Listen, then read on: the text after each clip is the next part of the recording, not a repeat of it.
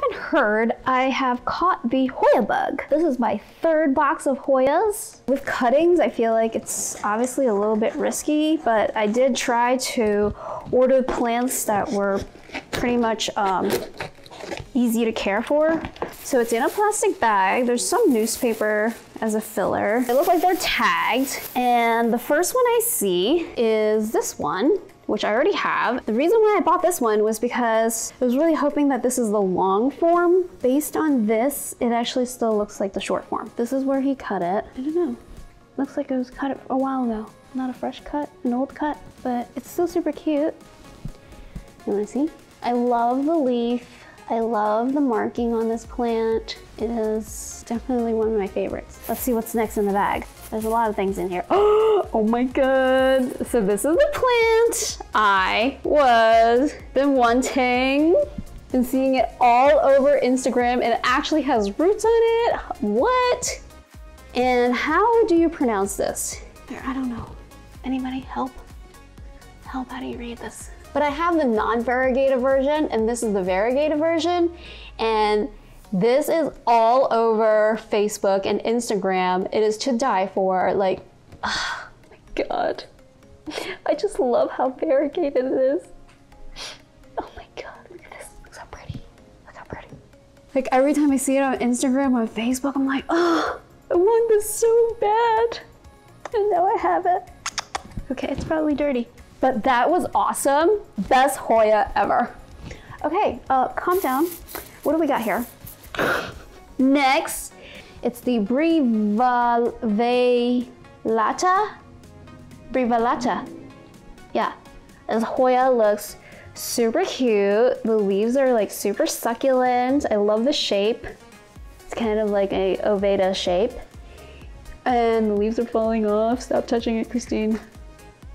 Ooh, it is a, you see, it's a milkweed plant. So the reason why I got this plant is because I love the little round leaves, but also my idol, Vermont Hoya, which is written by Doug, loves this Hoya. He's like, great Hoya, highly recommend it, can't go wrong. 2 thumbs up, so I had to get it. And it is super cute. And since I'm growing mine inside, oh my god. It's so much better in person, except for the yellow leaves, but oh my god, can you see it? It's like, it's so soft.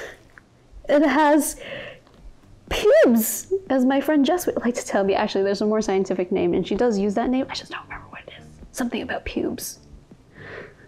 I would say this is definitely a soft, wooded Hoya, not like this one here, where it's super woody, like really firm. This one's definitely a soft Hoya. The leaves are amazing. Like, check out the vines and the ripples. Like, and it's shiny. And the name is villosa? Villosa. So villosa, yeah, it just looks like a super cool plant. Love it, love the ripples, love the size of the leaves.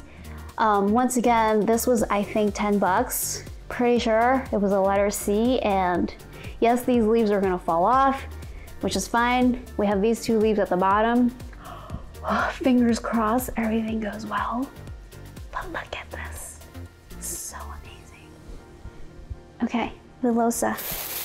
Moving on. This one is ginormous, I didn't realize. Oh no. Leaf rotted. Okay, so this actually came with 3 leaves, and there's one rotted. So sad. Oh man. Oh man. Yeah, I don't want that. I wonder where it fell off from. I don't know, but okay, so this is one of the rare Hoyas where, so I'm a foliage gal. Maybe because all my Hoyas haven't flowered for me, so I predominantly buy Hoyas because I love their foliage. So this Hoya I did not purchase due to its foliage, although the foliage is very interesting. It's very stiff and it's big, as you can see. I was very intrigued by this plant because somebody described the aroma of the flowers as spicy and citrus. It's just fantastic. So I think I really love earthy floral smells. So the fact that she said it was spicy and citrusy sounds interesting to me. And it has a little bit of roots on it, so that's great. Oh my God, and this is the last one. And it is so cute. This is this Dischidia ovata. Let's see how many of these they can give me. Give me one. Yeah, so two, and it has some roots on it. I believe this was also 10, which is still a great deal because if you try to buy this on Etsy, pretty sure it's like $18. Maybe the same size. So for 10 bucks, it's a great deal. Yeah, so the watermelon marking, and if it's under high light, it will actually turn red. Some of the leaves are actually quite succulent, so kind of fat, so chubby, which is cute. And I'm gonna soak all of these for about 2 hours so that they will perk up. But awesome, awesome Hoya haul, for sure. Like, most of these Hoyas look really good. Oh, and the one thing about this one, this has a freaking peduncle on it, dude. I didn't realize. There's a peduncle. You're not supposed to cut that off, people. You leave it on because Hoyas will flower again from that same peduncle. Anyway, so overall, I am pretty happy with everything that I've gotten. I really hope that I'll be able to keep everything alive and root everything. And yeah, to the future Hoya Queen, everyone. To the future Hoya Queen. Yes, congratulations. You're the Hoya Queen.